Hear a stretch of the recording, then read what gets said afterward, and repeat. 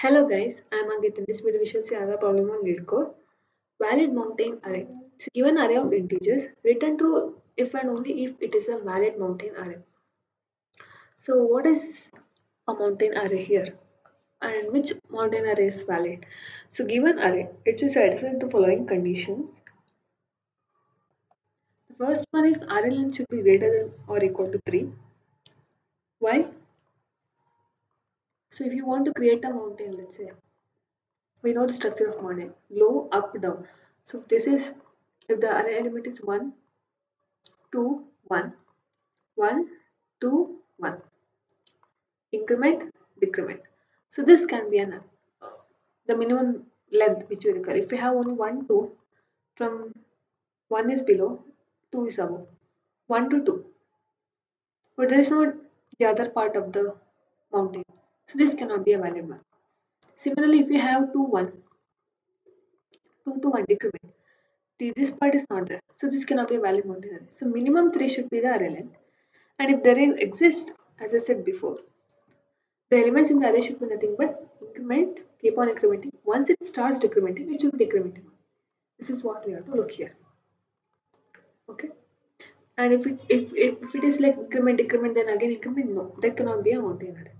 So to form a single mountain, we need increment values and decrement values. That is what we need to look. So how do we solve the problem? So first let's take an array. 1, 2, 3, 4, 2, 1. So you could see in this given example, 1 to 4 it is incrementing, 4 to 1 again it's decrementing at the end. So what to do is we'll initialize first. We have to check the first condition where array length is it greater than or equal to 3. Yes, it is greater than or equal to 3, right? It is greater than 3. So first condition is satisfied. Array length is greater than or equal to 3. Yes, that is satisfied. Next, give a I equal to 0. Okay. So this is I equal to 0 until you find array of I less than array of I plus 1. Keep on incrementing I plus plus, and I should be less than n. Okay. So here if you check, if you see, okay, let I be pointing here now. Okay, I 1 is less than 2, yes, increment I. 2 is less than 3, yes. 3 is less than 4, yes. 4 is it less than 2? No. Stop the loop here. So now we have I pointer pointing at this 4. I is pointing 0, 1, 2, 3. Okay. So now we have I pointer pointing here. So now we have started incrementing. Now from here again run the loop. Array of I. Here you have to check whether array of I is greater than array of I plus 1. So while I less than n and array of I greater than array of I plus 1, that means increment I value. So 4 is greater than 2, increment. 2 is greater than 1, increment. For the last one, you don't have any comparison. That's it. Stop the loop. So now you could see I is pointing at the end of the array, n minus 1. So if it is pointing at the end of the array, then you have to return 2. But how do we handle this case? Only 1, 2 is present or 2, 1 is present. Let's say we have the array 1, 2, 3, 4. Array length is greater than 3, but it's only incrementing. There is no decrementing value. How do we check that? So what we do is, we run the first loop. No? I equal to when I less than n and array of I less than array of I plus 1. So if it is I, 1 is less than 2, increment. 2 is less than 3, increment. 3 is less than 4, increment. 4 is done. So I is pointing where? N minus 1. So if I equal to n minus 1 after the first loop, after this first loop, if I equal to n minus 1, that is pointing at the end of the array, that means there is no other elements lesser than this. So this will not be a valid mountain array. Then the other case 4, 3, 2, 1. How do we check this condition? For that, same first loop when we run. 4 is it greater than less than 3? No.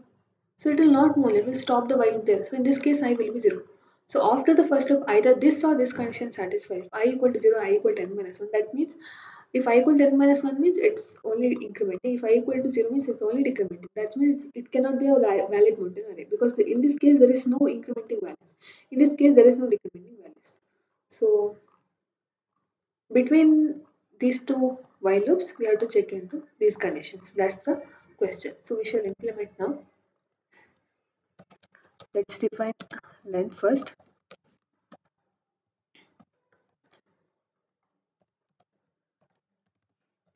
At I equal to 0. So while I less than n minus 1 and array of I less than array of I plus 1. What we need to do? I should be incremented. So after incrementing, check if I is equal to 0 or I equal to n minus 1. Then you have to return false, because that cannot be a valid mounting. So again now from this I, if this condition doesn't satisfy, next you have to check I less than n minus 1 and array of I if it is greater than array of I plus 1. So what we need to do? We should keep on incrementing the values I. So at the end we have to check whether I is equal to n minus 1, that is pointing to the last index in the array. So we can run this now.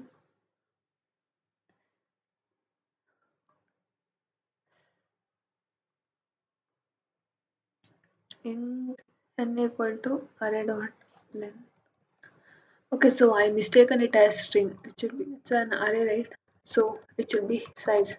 Only for string we can use the length function. So now we will learn. Yeah, and for Java also same logic applies. Nothing change. So we can submit this and check now. Yes, successfully submitted. If you understood the concept, please do like the video and subscribe to the channel. We'll come with another video in the next session. Until then, keep learning. Thank you.